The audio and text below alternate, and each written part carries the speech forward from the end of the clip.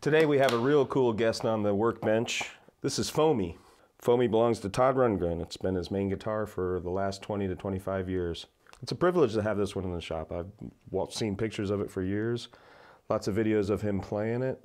It's a cool Strat type thing, not a Fender, but definitely based on the Fender design. The guitar itself is a P project from Playerside.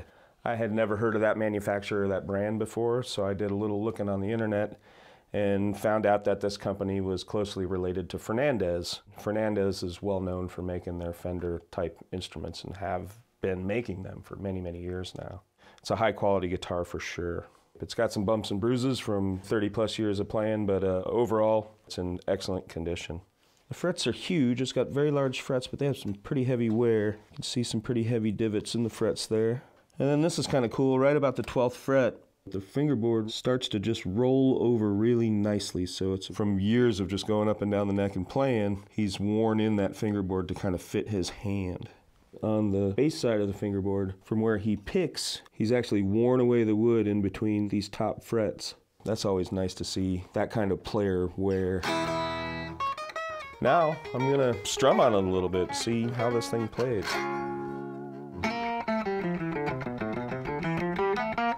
Regardless of the worn frets, it plays really, really clean. It's just a good worn-in feel. They thought maybe the guitar needed a refret, which would mean putting bigger frets on, having to do a little bit of sanding on the fingerboard to get the frets to seat correctly where it's all worn out on the upper register there. Would have to shim the nut after that a little bit to add the extra clearance over the first fret. All of that would potentially change the feel of this guitar that Todd Rundgren has been playing for many, many years now. That's the last thing in the world I want to do as a repairman. Be the guy to change the feel of an instrument and potentially ruin it to its owner. So the frets are worn, and that does affect the intonation points, so something will need to be addressed. But I'm steering away from doing a complete refret, and I think my approach is going to be to lower all of these frets to the lowest point, which looks like it's on the 2nd fret here. And these frets are pretty tall, look like they still have a lot of life in them, so let's check out their height and see if that's even going to be feasible. On the bass side, the low E, the very last fret, hardly anybody's playing up there, so that's usually the least worn fret out of the bunch. And that gives me 45 thousandths of an inch. And at the lowest worn spot, I'm getting right at 40. It's 5 thousandths of an inch difference. It's not a lot at all when you think about how small that measurement actually is. So here's my only worry about leveling and dressing these frets out is the nut. It's got a locking Floyd style nut.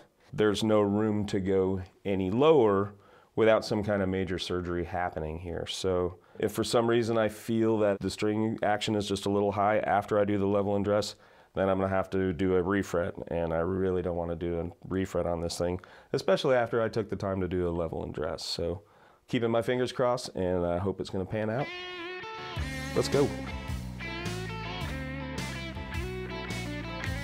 Okay, with the guitar and the neck jig put into the playing position, I can get an accurate reading of what the neck is doing and what the string height currently is.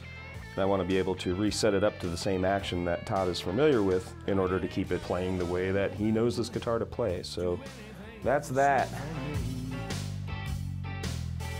I'm bluing my fret tops, and when I sand on these frets, as I remove more material, it'll remove the blue ink as well. That's when I know that I've reached that lowest point that I'm shooting for. Start leveling on these frets. I've got my 16-inch bar. I've got 400 grit sandpaper on there. You can kind of see now where the low spots are. You can see where the fret is getting flattened out by me leveling it. So eventually there's not going to be any more blue spots on there. We're chasing them down. Now had I used 320 grit, I probably would have been there by now. But I like the idea of going slower and spending less time polishing. Super close. And I'm going to stop right here. I'm to the point now where these frets are level in what will be the center of the crown, and the remaining portion of these divots will be ground away during the reshaping process. And then one other quick thing that I like to do, give it a couple strokes with the radius block just to make sure that the radius didn't change in my leveling or anything.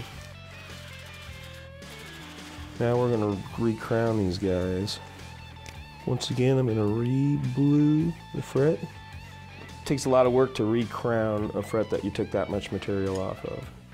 The large 3-corner file, the cant saw, I use that to hog off the bulk of the material for each fret, and then I fine-tune the shape with the wide side of the centered Z file. And then chase the ends with the fret end dressing file. Okay, you know, round this edge, and we are done. So between these 3 files, I got the job done, and I'll be honest with you, that took a long time. You know, these frets are huge. They're 120 wide by almost 50 thousandths tall. And just removing the little bit that I needed to take off to level these frets meant that I had to spend a whole lot of time reshaping the top of that fret to a round. So now I'm going to polish these guys.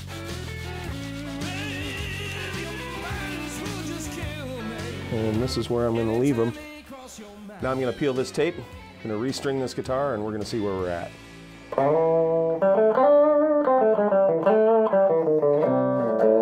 Okay, I'm still going to tweak the setup a little bit, so I'm going to do that after this, but I just wanted to see how it played, and overall it's looking great. The strings are at the perfect height after removing just the little bit of material that I needed to off of the tops of the fret. So I'm glad that we went the route that we did. I spent a little extra time crowning and reshaping the frets than I really wanted to, but it was the lesser of 2 evils there. And so this guitar plays great. I have a feeling Todd's going to love it. Looking forward to sending it back to him.